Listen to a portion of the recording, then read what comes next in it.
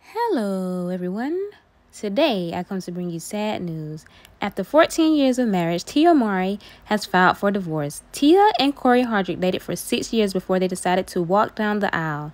The actress met her husband in 1999 at a bus stop. Waiting on the bus stop, I was shot my first film. Her sister and her drove by. They saw me waiting. They asked me to give me a ride. I was just like embarrassed.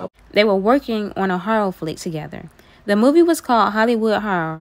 At that time, Cory was a struggling actor. They became friends after the first day of filming. Downtown. Yeah. They gave me a ride and we were friends ever since. Oh, cool.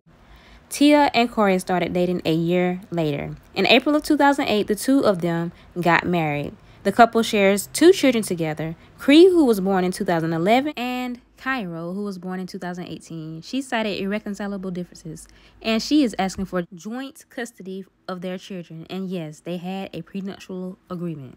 This is what she had to say on Instagram. I have always been honest with my fans, and today is no different. I wanted to share that Cory and I have decided to go our separate ways.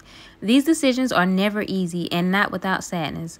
We will maintain a friendship as we co-parent our beautiful children. I am grateful for all the happy times we had together and want to thank my friends, family, and fans for your love and support as we start this new chapter moving forward in our lives. I really hate that for her because she seems like such a sweet person. In other news, Lil Boosie has found his twin. Let's take a look at this video.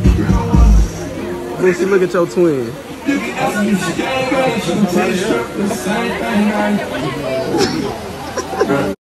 Floyd Mayweather's daughter dances to her baby daddy's music.